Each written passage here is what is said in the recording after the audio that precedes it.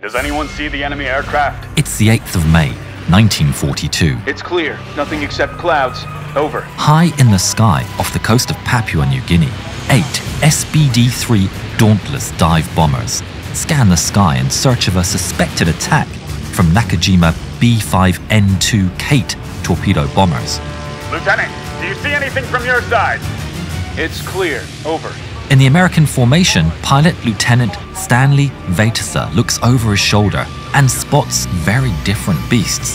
9 lethal and deadly A6M Zeroes. Bandit! 6 o'clock. Okay, gentlemen, this is it. Let's go. He plunges his Dauntless into a dive as pandemonium breaks out behind him. Zero is coming in from behind. We're hit. Looking back, he sees 3 of his peers engulfed in flames and the rest are about to be next. He pushes on, but despite making the distance, he knows they haven't escaped. His Dauntless is extremely outclassed in terms of speed, maneuverability, and firepower. Swede, a Zero is turning towards us. Confirmed.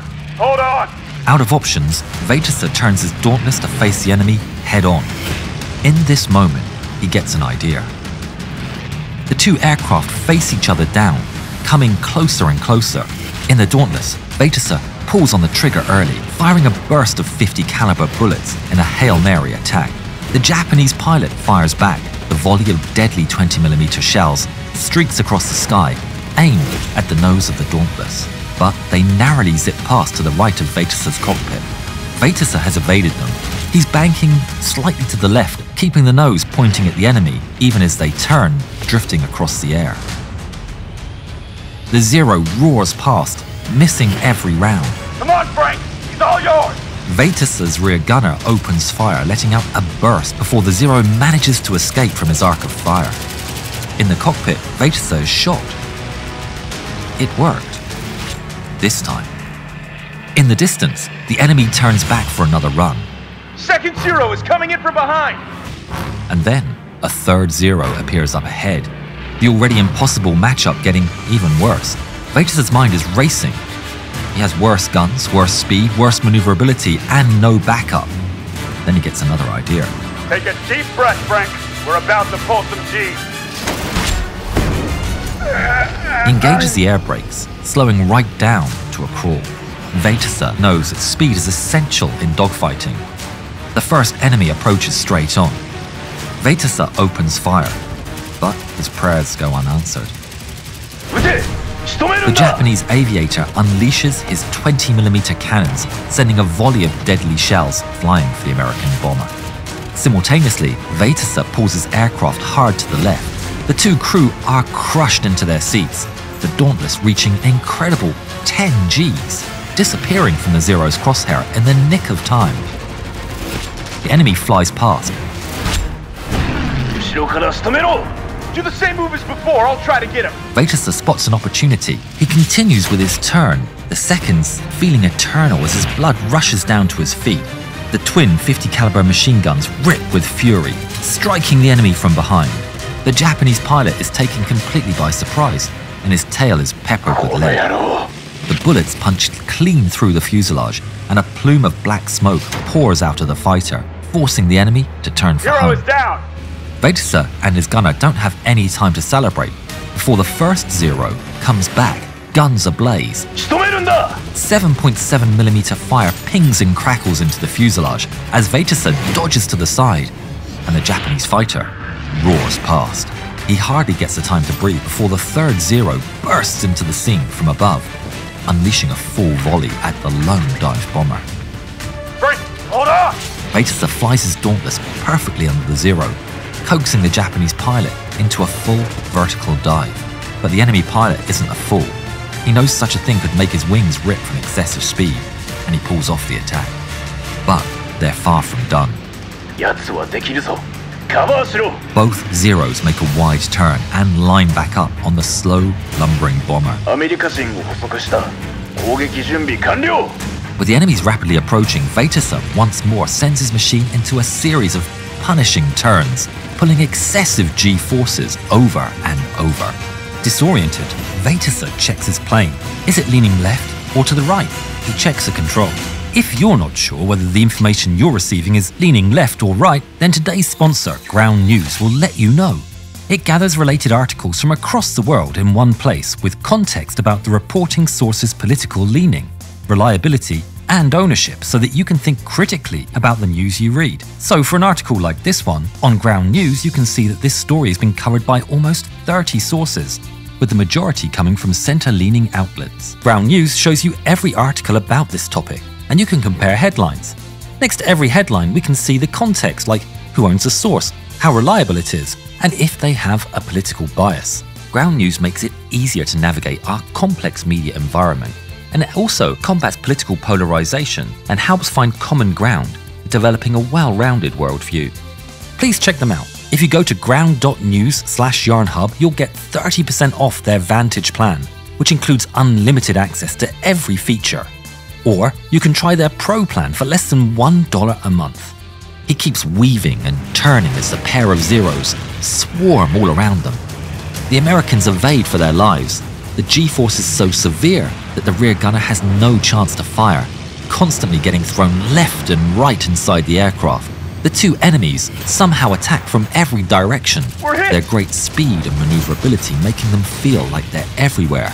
Up, down, left, right, attacks coming from everywhere at a relentless pace. Vejtasa escapes from every single one. The crazy gamble is working. The Dauntless might be heavy and roll slowly, but it pulls like a beast. The Zero's lightness that makes it so nimble now works against them. Vejtasa knows he's on borrowed time.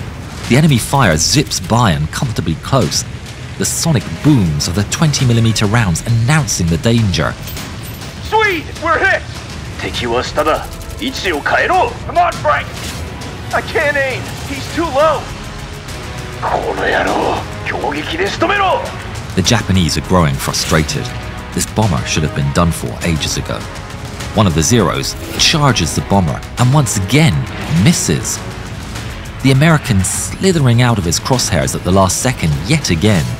Impatient, he doesn't bother making distance and immediately turns back around for another run.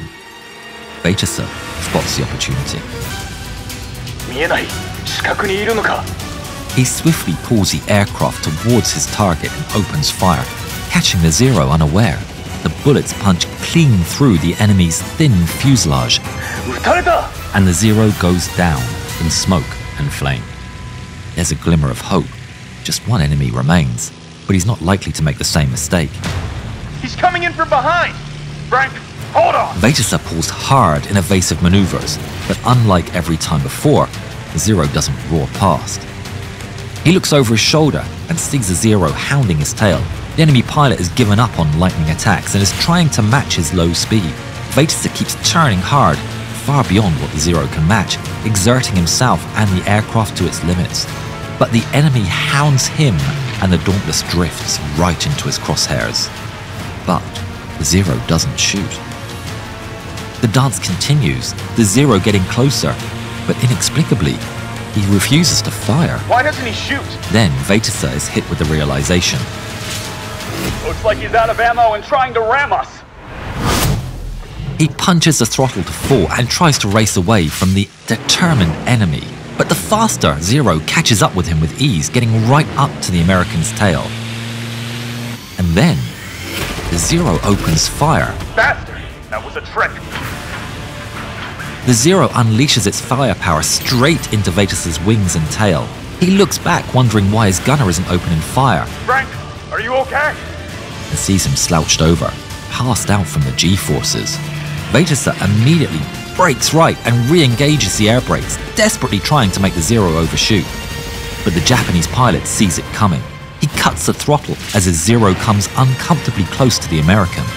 Without air brakes, he almost overshoots, resorting to left and right maneuvers to help bleed more speed and starting a scissor. Vejtasa also enters the scissor, both to evade his enemy's crosshairs and in a desperate attempt to make the Zero overshoot. Neither succeed.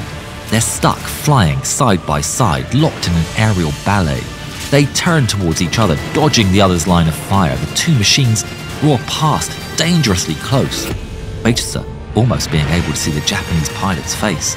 They crisscross repeatedly in the sky, each time getting closer and closer. The stick is ripped from Vejtasa's hands, and pieces of aircraft fling off into the air.